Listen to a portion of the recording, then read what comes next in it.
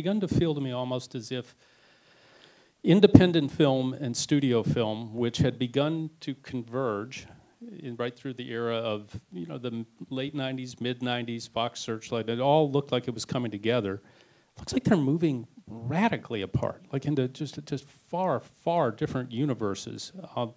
Is that happening? I mean, do any of the three of you anticipate doing studio work, or are you going to be on this side of an enormous divide now and perhaps not make a leap back into the other?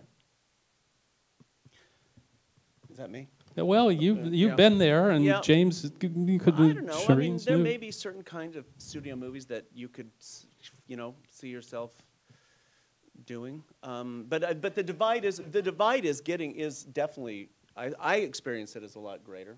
I mean, there's not a movie. There's all the middle has fallen out of the industry. All those kind of a great thrill. Jagged Edge. Where would that movie get made now? I mean, and it's a really good thriller. And that's a hard. And knowing where those are, knowing where a comedy for. I mean, I don't know how Soap Dish would get made now. I don't know where that would sit in the world. Sure. So, do you ever see yourself going there, or do you really see yourself dwelling in a separate universe? And no, I could definitely see myself going there. I mean, at this point, I'm remaining open to all options, and actually, currently, am possibly going to be rewriting and directing a movie for Fox Searchlight. So. Can you say anything at all about that particular project? What it is, what it's like, the nature of it? I mean, I'm interested from the standpoint of seeing where the bridges and connections still exist. You mean story-wise? Well, story-wise, project-wise, anything that you're comfortable saying. Just so that we can understand how the director of America, could step still into a quasi-studio world. What kind of project, or where are you with it? It's in very early stages of development, so I would take it on as kind of a page one rewrite, and it's a story kind of about female empowerment, you could say. It's a dramedy with it's a drama with a lot of humor, and I would say that those are the two elements that really America has in common with this other project and a few other things. Do you, other than than cooking and making bolognese, do you make time for a studio meeting every now and again? Yeah, I do all the time, because we were talking about, you're trying to find the movie that's in you call it the middle. I was saying that the truth and spectacle thing is really what I was trying to say. So yeah, of course, all the time. I mean, the thing I'm doing next is hopefully in that place. But I don't know, I feel like yes, you brought that, I think the gap is widened because there has been a kind of collective decision to really focus on one segment of the movie-going audience, and to keep movie-going is kind of a habit, So I'll talk to my dad, who's pretty crusty guy, and I'll say, he'll say, "Well, I can't see any of these pictures. There's no good pictures to see." And my dad is, he's 73 years old, got tons of time on his hands, and not a lot, but a little bit of disposable income. A perfect person to go see a movie. And what's he going to go see? He's not going to go see, like, Dark Knight. I mean, maybe he would enjoy it. I doubt it, but, it's possible. Which is, I mean, I found things about Dark Knight I thought were great, but I'm saying for him, that's a whole segment of the audience that's not being attended to. And, it's very instructional, because apparently the #1 movie on Netflix last year was The Conversation, which is a completely weird thing to predict. So it tells you that there is a whole... Well, no, I mean, it is funny, but at the same time, it tells you there's a whole segment, doesn't it, of the audience, American movie-going audience, that's totally, like, they're not even catering to at all.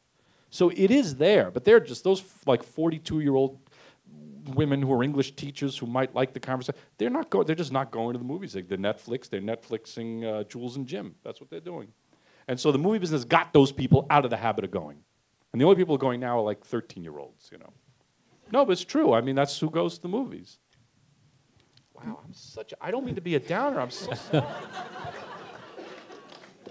I'm really sorry. I'm sorry, Michael. I'm sorry. No. I'm just thinking about, Universal not very long ago, just put all their drama into Turnaround.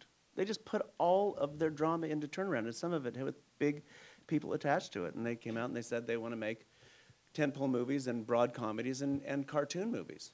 One of the scarier things that happened right at the time that occurred is that this was all in the wake of last year's Oscar race. And there were a couple of companies, Paramount being one, Universal being another, that were, if you talk to the executives in the wake, you know, Benjamin Button, Frost Nixon, they were bitter, they were angry, they were unhappy for the simple reason that they had just dragged through a 5-month process of becoming the foil to what they knew was going to win. You know, so they spent $50 million on a picture, had to go to all the dinners, and they were there as window dressing, knowing from the beginning that Slumdog Millionaire was going to walk away with the prize, and came to the conclusion that that part of the apparatus was broken, that the whole awards game, which corrupt and awful as it was, did give you a platform to float these pictures, didn't work for them anymore. And that's kind of apocalyptic when they pulled out. I mean, it does take the platforms out from under. I just think there's way less interest in, I mean, you know, most of the people who are working at the studios, there's fewer and fewer filmmakers and more people who come from a marketing world, and that's what they feel, that's where they feel their responsibility, you know, is in terms of marketing, having a concept they can market. I mean, this is, I'm not saying anything that everybody doesn't know, but it is obviously, it has shifted hugely. If you look at the people who were making Nashville and making Five Easy Pieces and making the Godfather movies at Paramount, I mean, that's a different breed. They're completely different people from different backgrounds who think their job is a different thing.